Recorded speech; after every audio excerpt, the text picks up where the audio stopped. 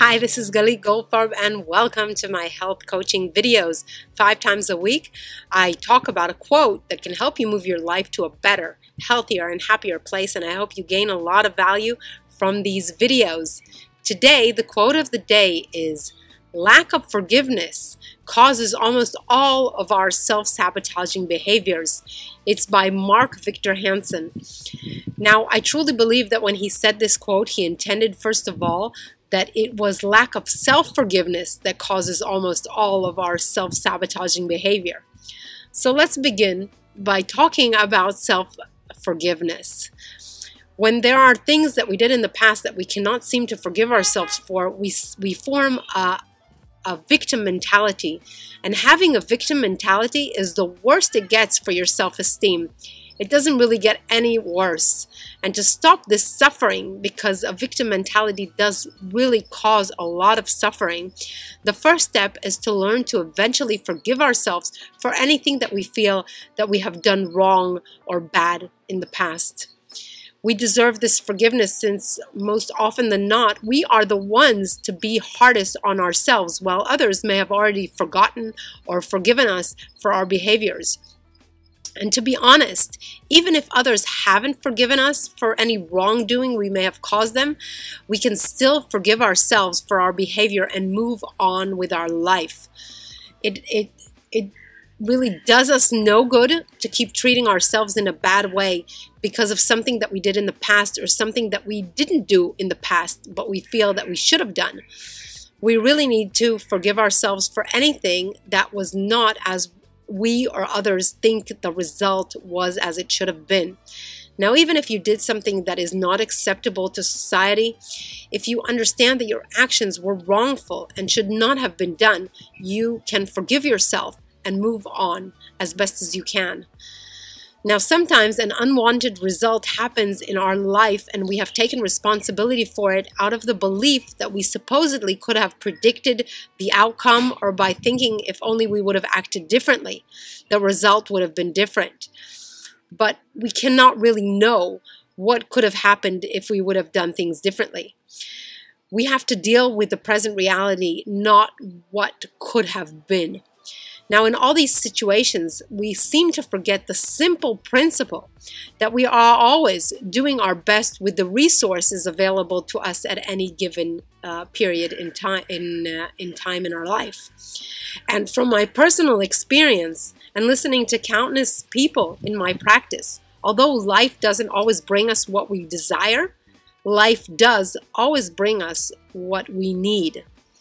Now, in my personal life, I have made many mistakes, and I married my first cousin because I was scared of rejection and being left alone, and I knew that my cousin couldn't leave me, really. So I married my cousin from a place of false security. Even though I did love him, it was certainly a crazy decision. Now, the result was the birth of our 2 mentally challenged daughters. And I carried this blame for many, many years on my shoulders and held a victim mentality. In effect, I felt that I ruined my daughter's chance of a good life even before they were born because of my choice, even though I didn't know that this was going to be the result.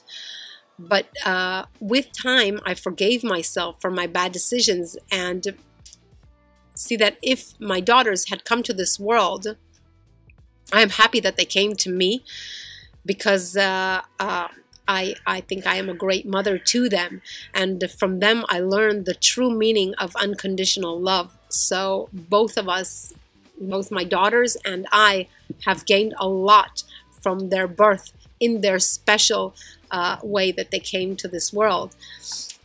So this I would not have learned probably in any other way with the depth that I learned this message.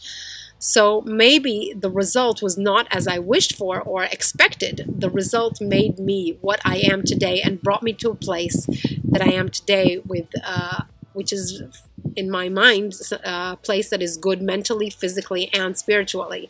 And my daughters are also very, very happy, which is something that most healthy people do not achieve in their life. So they are very happy and content with their life. So let's move on. After forgiving ourselves, we can go on forgiving others for any wrongdoing they did to us. Now, this is a very spiritually powerful place to be. Forgiveness allows us, you, the forgiver, to be free from the negative feelings that you may be carrying on your shoulders, such as anger or hatred or frustration. Now, since human behavior research shows us that really every person does their best with the resources available to them at any given moment, when someone does something that hurts you, you must remember that their behavior was not from a place of actually hurting you, but from a place of supporting their selves in some way. And most importantly, when we are hurt by someone, it is only because we hold the belief that this person was not supposed to behave in the way they did that hurts us. If you wouldn't hold this belief, you wouldn't be hurt by their behavior. So in a sense, no one can really hurt us but us ourselves. Now, it is our beliefs and expectations that are causing you to feel hurt and wounded, and it is never really about the other person. Now, of course, your beliefs may be backed by socially acceptable behavior. I understand that. Still, it is only our beliefs and expectations that can hurt us, really. Now, it is important to state that when you forgive someone that wronged you in any way, this doesn't, of course, justify their behavior in any way. And of course, you can still take action against their behavior if there is need.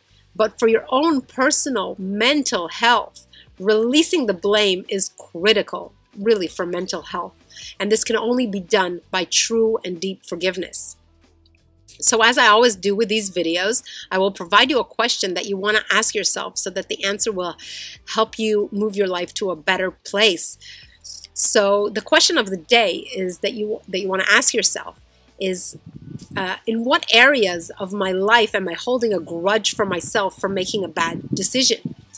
And the next question that I think you should ask yourself is also, who do I feel has wronged me in the past that I still feel makes me feel bad when I think of them? So these are the two questions that I think we should be asking ourselves.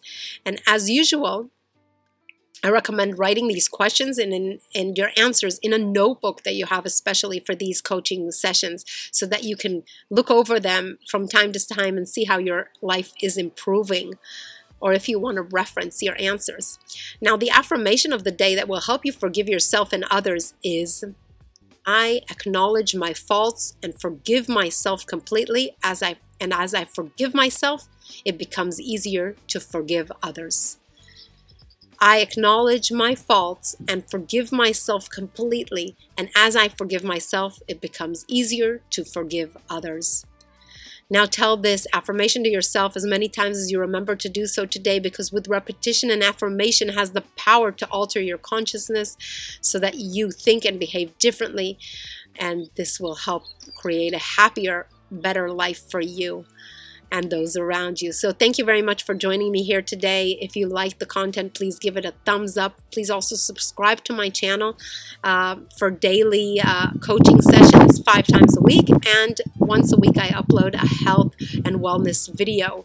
Thank you very much for joining, and also visit my website at thegorilladiet.com for anything to do with health, weight loss, programs, books that you may want to purchase to improve your life. So thank you very much.